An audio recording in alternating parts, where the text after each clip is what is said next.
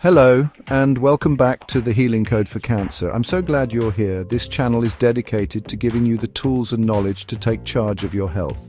We'll explore ways to detect cancer early, protect yourself from this disease, and navigate the path to healing. If you're new to our community, be sure to hit that subscribe button and join us on this journey. In this video, we will explore the importance of cancer screenings, when you should get them, and why they are crucial for early detection and treatment. These screenings are the unsung heroes of preventative healthcare. They can detect cancer in its earliest stages, often before you even notice any symptoms.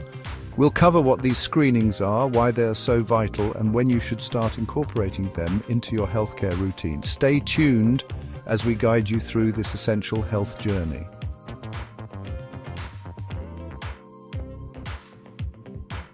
We all know someone who has been touched by cancer, and the thought of facing this disease can be daunting. But here's the good news, that early detection is incredibly powerful. When cancer is found early, treatment is often more effective and less invasive. Think of cancer screenings as your early warning system. Imagine a smoke detector going off in your home. It doesn't mean there's a raging fire, but it alerts you to potential danger early on, giving you time to act swiftly and prevent a major disaster. That's precisely what cancer screenings do for your body. They sound the alarm early, allowing for timely intervention and increasing the chances of successful treatment. Different cancers require different tests. Let's break some of these down. Mammograms. Proven to reduce breast cancer mortality by 20–40%, especially for women over 40. Colonoscopies reduce colorectal cancer risk by up to 70% through early detection and removal of polyps. Cervical cancer screenings reduce cervical cancer cases in the US by more than 70% since their introduction. PSA tests help monitor prostate cancer risk, particularly crucial for black men who are 2.5 times more likely to die from prostate cancer than white men. Low-dose CT scans recommended for heavy smokers to detect lung cancer early, with a 20% reduction in mortality shown in trials. PET scans, often used for detecting cancers that have spread, such as lymphomas or advanced stage cancers. They're especially effective in staging and monitoring treatment. Brain MRIs, used for detecting brain tumors or cancers that have metastasized to the brain. High-risk patients, like those with lung or breast cancer, may benefit from routine brain MRIs.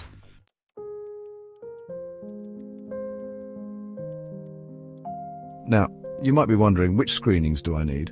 And when should I start? That's where things get personalized. The truth is, there's no one-size-fits-all answer. The best approach to cancer screenings is a tailored one, taking into account your individual risk factors. Factors like your age, gender, family history of cancer, ethnicity, and lifestyle choices all play a role in determining which screenings are right for you and when you should start. For example, women typically begin mammograms at age 40, but those with a strong family history of breast cancer might start earlier.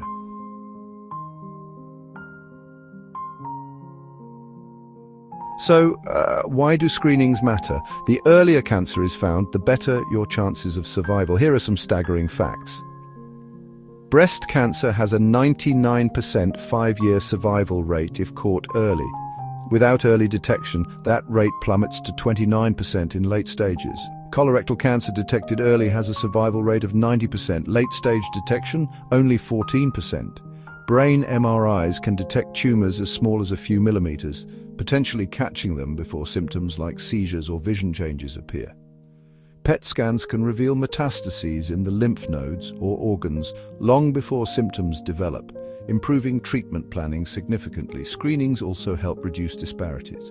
For example, Hispanic women have the highest rates of cervical cancer, but also the greatest opportunity for prevention through pap smears. Lung cancer mortality is disproportionately high in men, particularly African Americans. Low-dose CT scans and even brain MRIs could make a life-saving difference.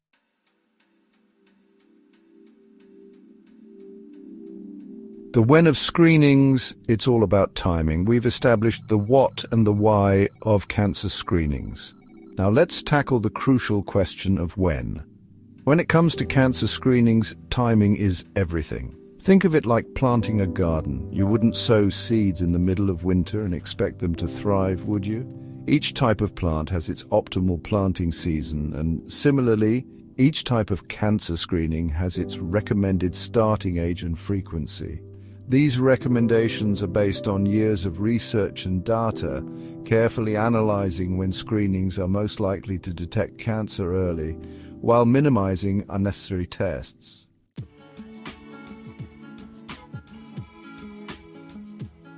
While general guidelines provide a helpful framework, it's important to remember that your screening journey is deeply personal. Your individual risk factors, including your family history of cancer, ethnicity, lifestyle choices, and overall health status, all come into play when determining the best screening schedule for you. Imagine a map with multiple routes leading to the same destination. Similarly, there might be different screening pathways that are suitable for you depending on your unique circumstances.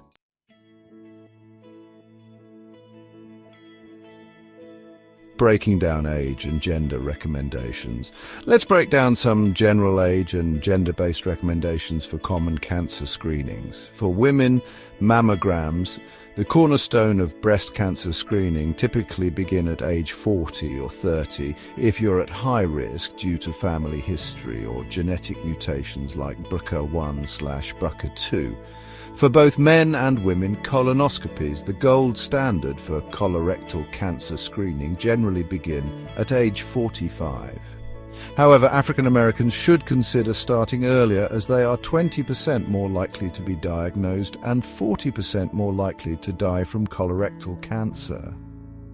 Cervical cancer screenings, or PAP smears, begin at age 21, with HPV tests added at 30 PET scans.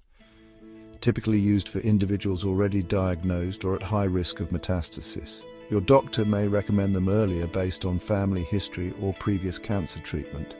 Brain MRIs, usually reserved for high-risk individuals like those with certain genetic conditions or cancers prone to spreading to the brain, such as melanoma or lung cancer.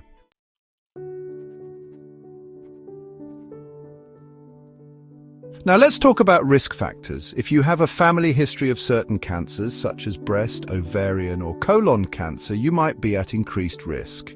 Similarly, lifestyle factors such as heavy smoking, excessive alcohol consumption, and prolonged exposure to UV radiation can also elevate your risk for certain cancers. That's why open and honest communication with your doctor is paramount. Share your family history. Discuss any concerns you might have, and don't hesitate to ask questions about your individual risk factors. Your doctor can help you navigate the world of cancer screenings, providing personalized guidance and recommendations tailored to your specific needs.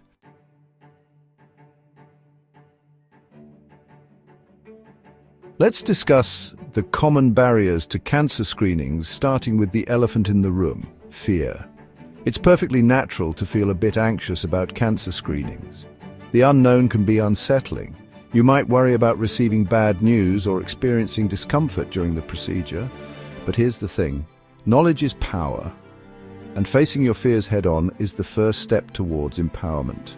Remember, screenings are designed to detect cancer early when treatment is most effective.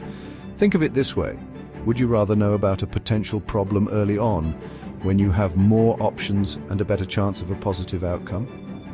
Or would you rather wait until symptoms arise, potentially allowing the problem to escalate?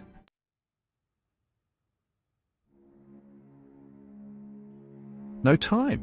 In today's fast-paced world, finding time for ourselves can feel like a luxury. We juggle work, family, social commitments, and a never-ending to-do list. But here's the truth: making time for cancer screenings is not just about adding another item to your schedule. It's about prioritizing your most valuable asset, your health. Think of it as an investment in your future. The time you dedicate to screenings now could potentially save you countless hours, appointments, and treatments down the road.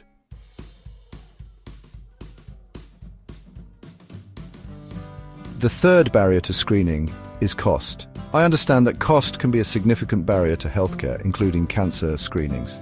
Many individuals and families face financial constraints, and the thought of adding medical expenses to their plates can be daunting. But here's the good news. Many insurance plans cover the cost of routine cancer screenings, recognizing their importance in preventative care. If you're uninsured or underinsured, don't despair. There are resources available to help you access affordable screenings.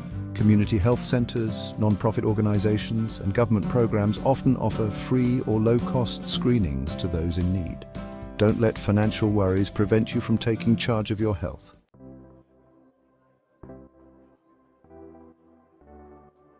Remember, cancer screenings are about more than statistics. They are about you.